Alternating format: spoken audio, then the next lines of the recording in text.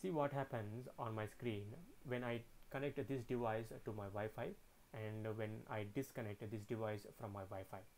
I'm connecting this device to my Wi-Fi,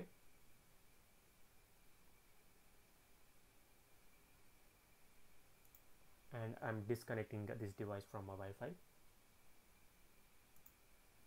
So whenever I connect this device to my Wi-Fi, I'm getting a notification showing me a message that one new device connected to my Wi-Fi. Also, when I disconnect this device, I'm also getting a notification showing me a message that one device disconnected from my Wi-Fi.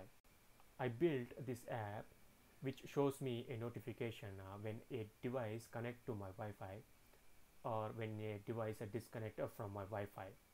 So in this video I will explain the code that is working within this app. For this app I didn't use any NuGet package or Python code to scan my network, and this is a pure .NET WPF application which is running in background and shows a notification whenever a device connect or disconnect from my Wi-Fi. So every router has a web interface which allows us to configure its settings. The same interface would have a web page which shows us statistics report of wireless connected devices to that router. So I'm using that statistics report in my app. For my router, this is where I get that statistics report of wireless connected devices, and I will be using this web page to collect the statistics report and to collect the necessary information to show the notifications. Let me show you what I'm collecting from this web page.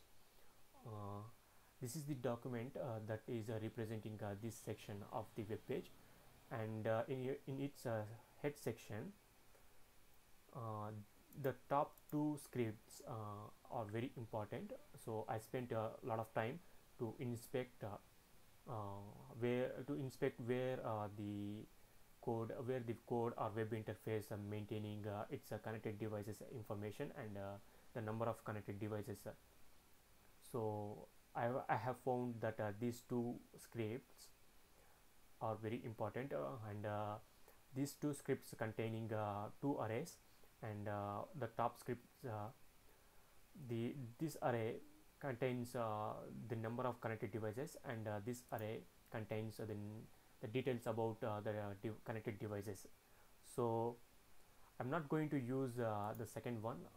I want to keep it very simple, so I'm only using the top script, and the first item of this array represents the number of connected devices. So I have to collect this information from this web page HTML document object model. In my WPF application, I'm using a WebView 2 control because the default web browser control is not efficient enough. So I'm using a WebView 2 control to load my router's interface, and I will be injecting some JavaScript code to collect this array and return the number of connected devices. The WebView is set to load my router's web interface, and I'm also using a notify icon from Windows Forms to make the app running in the background by placing it in the system tray area.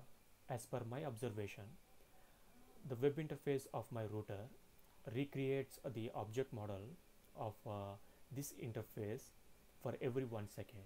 So for that reason, I am using a timer which injects this JavaScript code for every 1 second into the web interface of my router, and gives me the number of connected devices in the C# code.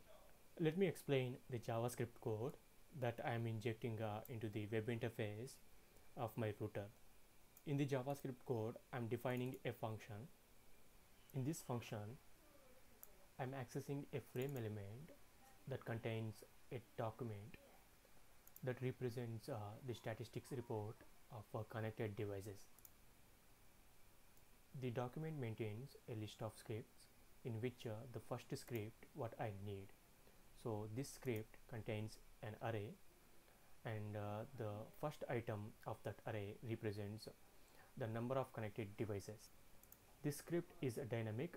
That means whenever a device connect to my Wi-Fi or disconnect from my Wi-Fi, the script gets updated by the web interface.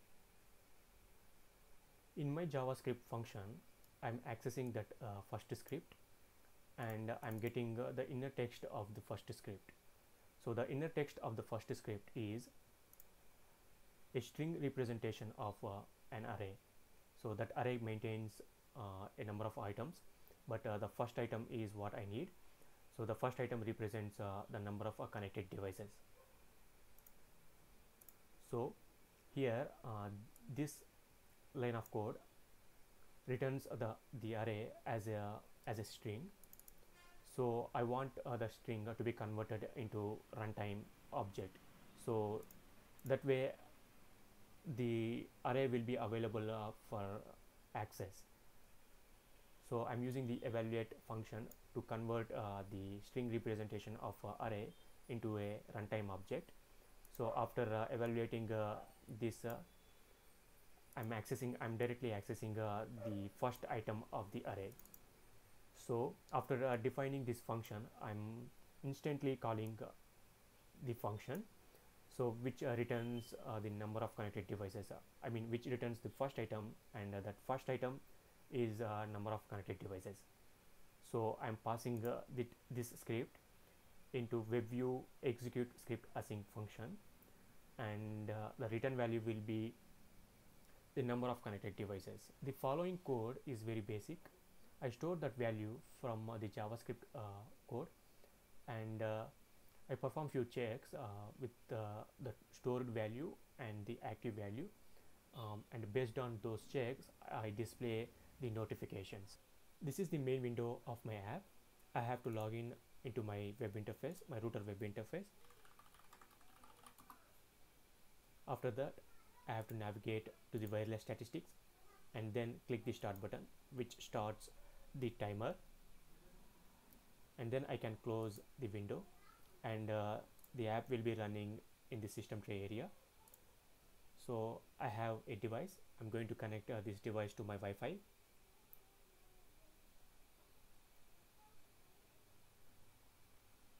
and I get a notification, and I'm disconnecting the device from my Wi-Fi, and also I get a notification. Simple.